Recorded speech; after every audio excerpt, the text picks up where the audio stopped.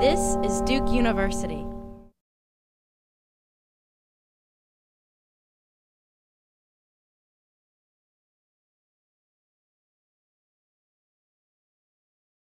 Hello, my name is Christine Mormon, and I'm a member of the marketing faculty here at the Fuqua School of Business. And today I'm going to be talking to you about the management of social media and marketing analytics. And this presentation is going to be slightly different than some of the other research projects that you've heard over the last few years. What I'd like to do is share with you some of the data and results and insights that I've gained from running the CMO survey. Now, the CMO survey, we run it twice a year, and the goal of the survey is to predict the future of markets, track marketing excellence, and improve the value of marketing both in firms and society. The question I thought I would lead with, that I thought would be interesting, is the answer to the question, how would you rate your company's marketing excellence? And we ask marketing leaders this question, and we've been asking it now for several years. One of the observations that you can clearly take away from this slide is that things aren't really changing. That on a scale from 1 to 7, where 1 is very weak and 7 is a leader, marketers tend not to report that their companies are strongly leaders. Obviously, this is a good result, but one of the goals of the CMO survey is to try to improve results like this over time. So, let me start with some of the other results. I thought an interesting question that we might look at first is how marketing spending is changing overall, because this sets the context for understanding how social media and marketing analytics spending are changing. So when we asked top marketers to report what % change do they expect their marketing budgets to make in the next 12 months. This is a forward-looking measure, so we're asking them what they expect to happen in the future. What you can see is that they report an 8.7% increase over the next year. And this is, as you can see from this data, this is the highest point that we've seen in the last 3 years. And if you look at other indicators in the data, part of the reason for this is that marketers are very confident, or increasingly confident, about a variety of important consumer outcomes associated with acquiring those consumers, retaining them, growing those consumers over time. So with this as kind of the backdrop, let's look at social media and marketing analytics in particular. In terms of managing social media, I think one of the most impressive results that we've charted over the course of performing the CMO survey is how social media spending is changing. These numbers, which show the social media spending as a % of marketing budget, show that currently it's about 9.9%, and this is expected to grow up to 22.4% in the next 5 years. So this is a very large increase expected in social media spending over the next few years. Well, this is, I think, interesting and important to notice, but let's look at some of the other challenges that are associated with social media. One of the challenges that I'll document here for you, maybe we can get into a deeper conversation when we meet online next week, is this issue of how well social media is integrated with the rest of the firm's marketing strategy. If you think about it, social media is just one aspect of the firm's overall interactions with its customers. And so I think it's surprising, and others have found it surprising as well, that we see that although companies are spending an enormous amount on social media these days, that in fact they have achieved very little by way of integration. So on this 7-point scale, where 7 is very integrated and 1 is not at all integrated, we see that essentially the number has not changed over the course of these last 4 years. So there's a missed opportunity here, because if you think about it, when the firm goes to market, in reaching its customers, it would like to go to market, bring its strategy as a whole to market, and bring everything that the company is doing in its interaction with customers in a very integrated way. So there's an opportunity, I think, here for companies to improve. What are some of the reasons why this integration problem continues to plague companies? One that I'll point to is the fact that companies do in fact outsource a high percentage of their social media activities. So when we asked, and this is the very first time we've asked this question, so I only have these 2 data points. We asked currently what percentage of your social media activities are outsourced, and then what did you do a year ago. And what you can see here is that even just over this 1 year period, we've seen an increase up to this almost 19% of the social media activities. And if over here, what we also chart are some of the different industries. And if you're in a particular industry and you want to see results specific to your industry, you'll be able to see those longer reports, which will be available this week. But it's interesting here to note that B2C product companies, often considered to be among the most progressive marketers, in fact, they outsource 36% of their social media activity, in part probably because they're doing quite a lot of it. Other reasons not clear. But in fact, when you think about the integration of social media with the rest of the marketing strategy, if an outside agency is performing a lot of the social media activities, I think that's one of the underlying reasons that we see potentially this integration problem not getting solved. Another problem is that companies are also reaching consumers through a variety of different mechanisms. One, of course, is mobile. And looking at both current levels, current percentage of marketing budgets, and then what marketers expect to spend in the next 3 years, we see that there's a lot of money being spent in the mobile area, which again, when you think about integrating all of the different elements that the company is using in its interactions with customers, I think this points to the challenge of doing that and getting that right. The use of mobile to reach customers, and also the fact that customers are actually purchasing products using their mobile devices and engaging with companies on their mobile devices in so many different ways, I think bodes sort of points in the direction of this second challenge that I'd like to show you, which is that when we ask companies how well they integrate customer information from all of the different ways, channels, if you will, purchasing channels, communication channels, social media channels, when we ask them how effectively they integrate all of that information, as you can see, again, these numbers are not improving. So there's a lot of information coming into companies, and there's an opportunity to really build that 360-degree view of the customer interactions with the company. But as you can see, this doesn't seem to be part of the way in which companies are solving the social media problem at this particular point. So this is another challenge.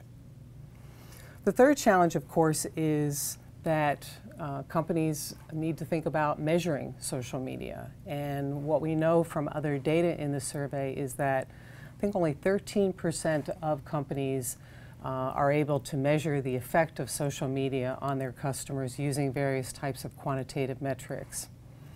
So then you might ask, well, what kinds of measures are they using in examining customer behavior online?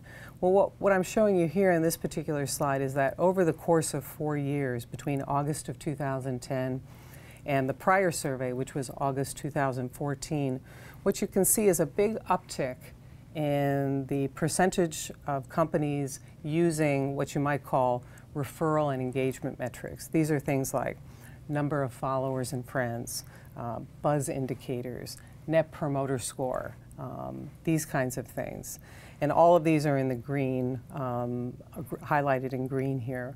On the other hand, various kinds of financial metrics, sales levels, profits, customer retention costs, even revenues, these are things that companies are not using to, they're using to a lower degree when examining their customer behaviors online. Now, part of the challenge is that although I would agree that it's important for companies to use these various kinds of referral and engagement metrics, and it's logical because these are the first types of activities that companies often see when they use social media, for example, friends and followers or buzz indicators. In the end, however, companies will have to work to solve various kinds of attribution problems, various kinds of modeling challenges to be able to connect even those important buzz indicators to various kinds of financial outcomes. So we're going to move in that direction ultimately. But But I think it's important to note that this is where companies are at this particular point in time. They're focusing on those kind of first line of customer behaviors that they can observe in response to various kinds of social media activities. And in fact, this is the pie that I was referring to earlier, that most companies find it very difficult to evaluate the impact of social media. So as you can see here, only 13% report a quantitative ability to do so. 45%, I think that's the striking number here in the blue part of this pie, haven't been able to show the impact of social media on their business. So this is a really important challenge, and this discussion that we had about metrics, I think, is an important indicator of the direction that companies are going, and I think also points to some of the additional challenges that they'll face going forward in that area. Now, one of the reasons that I would encourage companies and marketing leaders to try to solve this problem of getting good metrics, figuring out how to sell their products online in particular, is showed in this particular graph, which is the marketing spend as a percent of firm revenue by various levels of company internet sales. So as you can see, that companies with 0% of sales through the internet, their marketing budgets as a percent of firm revenues are only 6.1%. That more than doubles when we go to companies that have 10% or more of sales through the internet. So there seems to be a correspondence in the size of marketing budgets depending on how well companies sell their products and services through the internet. So figuring out this whole social media piece to be able to increase the likelihood that customers will purchase products online appears to be both good for marketing within companies and hopefully good for companies in general. The last challenge that I thought I would point to here is the issue that corresponds, of course, with social media, and that is the use of online customer data. When we asked marketing leaders, do their companies use customer behavior data to target customers? 42% said that they did. Okay? And more important than that number, which is a very large number, is that most companies expect that this will increase over time. 0% decreasing and 92.3% expect that to increase. So in fact, this is a trend that will definitely continue into the future. And corresponding with that trend, of course, are issues related to privacy. And we asked marketing leaders, how worried are you about the online use of customer data? Do you think it's going to raise privacy concerns? And in fact, as you can see from this frequency distribution, on this 7-point scale where 1 is not at all worried and 7 is very worried, there's a mean of 3.2%. So the majority of marketing leaders are not worried about issues related to privacy. And my sense after talking with people in the field is that, in fact, this is not because they're cavalier about these issues, but rather that they understand that they have this relationship with their customers that, in fact, by asking for and using data about customers, that they're able to provide those customers with better value in the relationship and to serve them more effectively. So I think that that's the spirit of the use of online data, and I think that's an important thing as we consider the role of marketing within society. It's important to consider how marketers view this customer information and to ensure that it is in fact used in this way for the betterment of the customer relationship, the betterment of the customer's life, and not to take advantage of the customer. So the second topic that I'd like to share with you today is the management of marketing analytics, which is, of course, marketing's version of big data. So one of the reasons I think this issue is so important for marketing relates to this set of results. When we asked marketing leaders, do you feel pressure from your CEO or board to prove the value of marketing? As you can see, 61% answer yes in response to that question.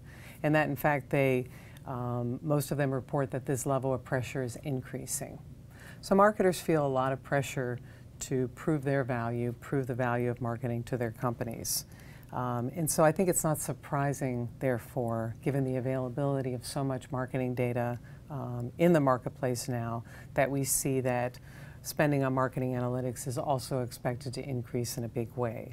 So we see this 83% increase over the next 3 years from current levels of 6.4% of marketing budgets up to 11.7%. Okay? So just like we saw with social media, there are a number of challenges associated with the management of the management of marketing analytics that I thought I would refer to. The first is, of course, the most fundamental, which is that, in fact, most projects fail to use marketing analytics. When we asked marketing leaders, in what % of projects do you use both available and/or requested marketing analytics? This is data that's present and can be used, in other words, or they, in fact, requested the data. What we see is that only 29% of projects use information that's available and/or requested. And that, as you can see also, this number is decreasing over time. So although we see this increase in the spend of marketing analytics, we see a drop-off in the % of companies using marketing analytics in their work. So this is, of course, a problem, and this is something that I'd like to engage in a conversation with all of you about. What are the challenges associated with using marketing analytics? Why aren't more companies doing it, especially if they have the data available? What's missing from marketing analytics that could improve the likelihood that companies would use it? So that's one key challenge and probably the most fundamental. As a result, I think it's not surprising that we see that marketers and marketing leaders report the contribution of marketing analytics to their company's performance as low, and it's not improving. In fact, as you can see, we had a recent drop down to 3.2 from an average of, say, 3.7 or so. So if companies are going to be spending on marketing analytics in the way that we've observed, we would expect them to both use marketing analytics, and hopefully this would contribute to how highly marketing analytics makes an impact on their organizations. And so let's have a conversation about this when we meet online. And I like to think about this as also a preview to you as kind of return on marketing analytics. How is it that companies can improve the return that they get on marketing analytics? Another challenge that I wanted to highlight here is that, in fact, most companies don't evaluate the quality of their marketing analytics. So when we asked marketing leaders this question, almost 70% that they said that they don't evaluate the quality of their marketing analytics. That means that there's not a lot of attention given to whether the data is insightful, whether the data is serving the purpose that it was designed for, that it's arriving on time for decisions, et cetera. Whatever quality criteria you want to give to that question. There's not a lot of tough questions being asked about marketing analytics. Another issue is how, in fact, among those small set of companies that are using marketing analytics, in what ways are they using it? What you can see here, we've asked this question now several times, first in August of 2013 and then again in February of 2015. And the biggest growth areas and the highest % of activity is in what I think are probably the most important areas, which is the customer acquisition and customer retention. These show the largest increase, as well as social media, and do kind of dominate the extent to which companies are using marketing analytics to drive decision making. So that kind of wraps up in an introductory way, what I thought was important for you to know about what we found using the CMO survey on this topic of managing social media and marketing analytics. And in the discussion that we have on February 25th, I thought I would answer your questions. I would share with you some additional things that I've written, some additional analysis that I've done using the data, and get your comments and ideas about how we might actually improve these activities, these important activities within companies today. Thank you, and I'll see you then.